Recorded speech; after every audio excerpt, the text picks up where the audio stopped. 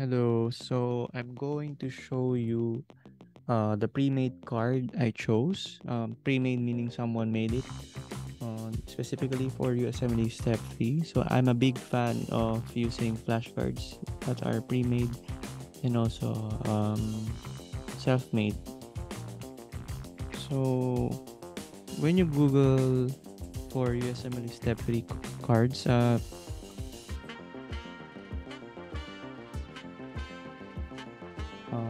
we can see different kinds of decks, but I think based on my research, the most reliable is the DORIAN deck using step 3. So I downloaded this deck.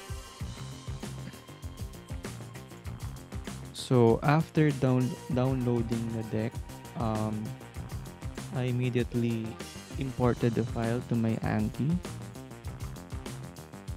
So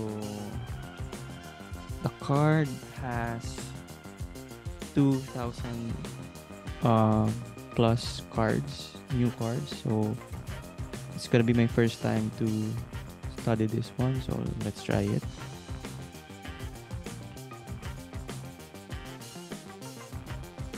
The most common allergen associated with asthma. I forgot. House asthma. Allergic rhinitis. What's the first step?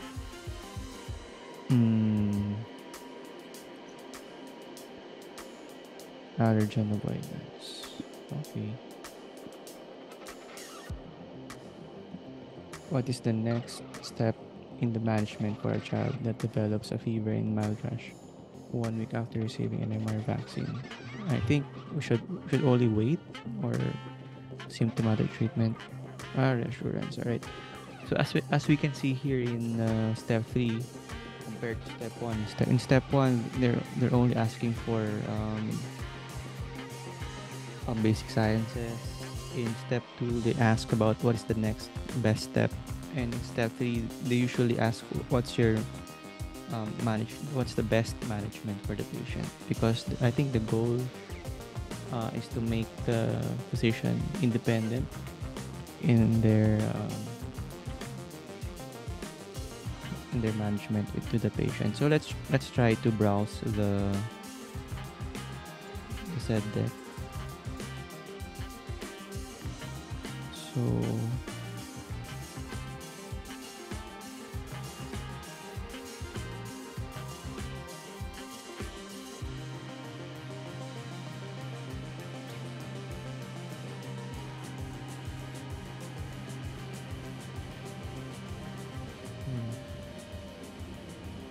this one step 2. So we have different categories. So we have allergies, cardio. I think we have practice tests.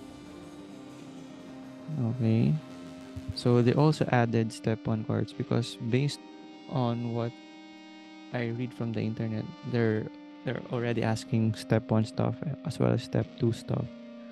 So I think the user made a review for this one.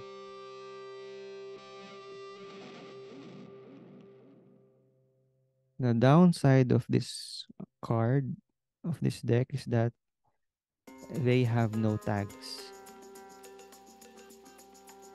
Probably the creator of the deck had no time creating tags.